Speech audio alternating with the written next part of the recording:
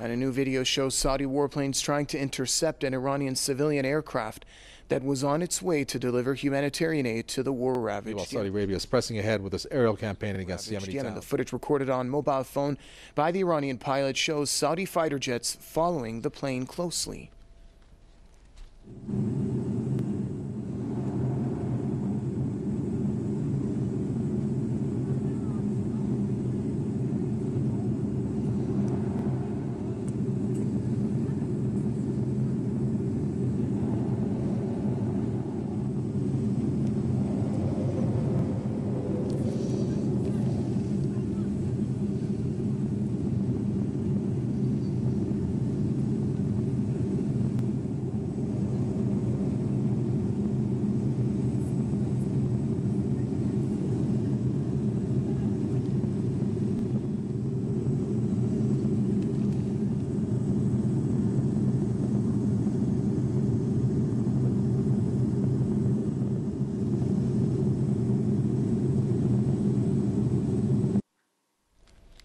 The Iranian aircraft had received permission to fly airspace to deliver urgently required medicine for those injured in the Saudi aggression on Yemen. Saudi jets bombed the airport, preventing bombardments.